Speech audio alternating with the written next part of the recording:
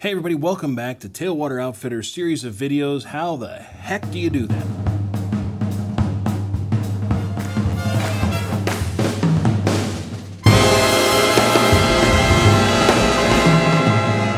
Well, hello.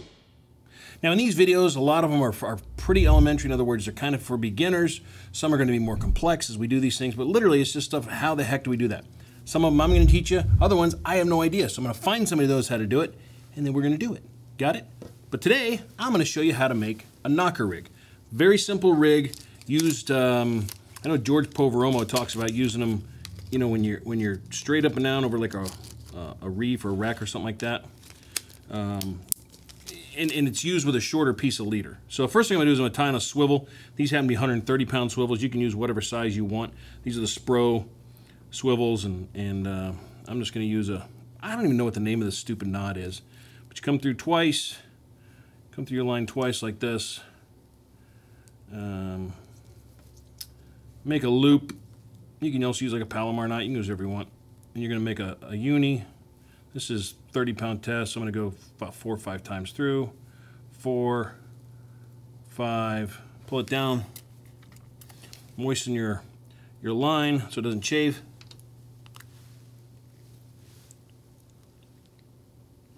Pull it good and tight. Okay. So that's the first part. Now this is going to be your leader material here, okay? And this is going to tie to your main line. The swivel here is going to tie to your main line going off that way. So we're going to, now again, this is something you don't want a big long leader for the knocker rig, so 5, 10 feet at the most. So let's say here about 1, 2, 3, 4, we'll call that 5. Close enough, right? Here's 5 feet. Now this is a simple rig to do. Step 1, a weight. This is 4 ounces. You know, you're going to pick your weight depending upon your current. Usually you don't use these when there's a ton of current out there.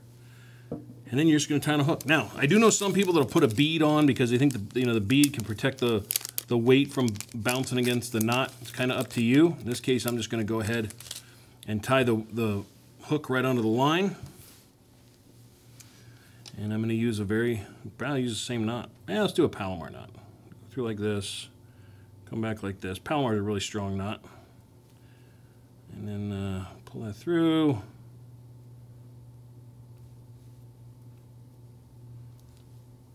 Okay.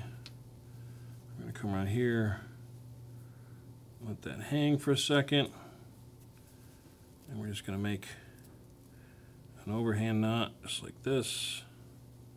You can use whatever knot you feel like using. I'm going to use the Palomar. Pull this back through. If you want to know how to tie a Palomar, go to our knot videos, Knot of the Week, and you can learn how to tie a whole bunch of different kinds of knots. All right, get this thing down nice and snug. Wet it down, nice and snug. Cinch it down with your fingers sometimes.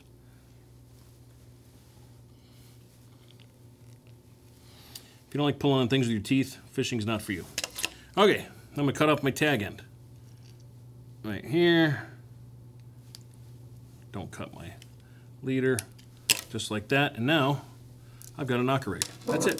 Why is it called a knocker rig? Because the weight knocks against your hook. And that's why I say some people like to put a bead down there. It's up to you, you know. I'm kind of a less is more kind of a guy. But it's going to knock against your weight. Now, with a shorter leader, if something comes out of the rocks and picks it up, right, they don't have as much to go with because it's going to come up here and it's going to hit the swivel. And some guys put a bead on each end of this. They'll put a bead up here so that when it does pull and this goes down and hits the swivel, it's not the weight banging against the knot. Totally up to you. Do it or don't do it. Again, it's your call. But that's a knocker rig. Guys use them for bottom fishing, grouper, snapper. I don't know if it's used much in freshwater because down here we don't really have anything that's that deep. But they might use it up north. I don't know. But if you know, leave a comment below. We'd love to hear from you. If you like to use beads, tell us. If you don't like to use beads, tell us. If you like to use one bead, tell us that too. It's up to you completely. This is America. It's free, at least for now. Bye.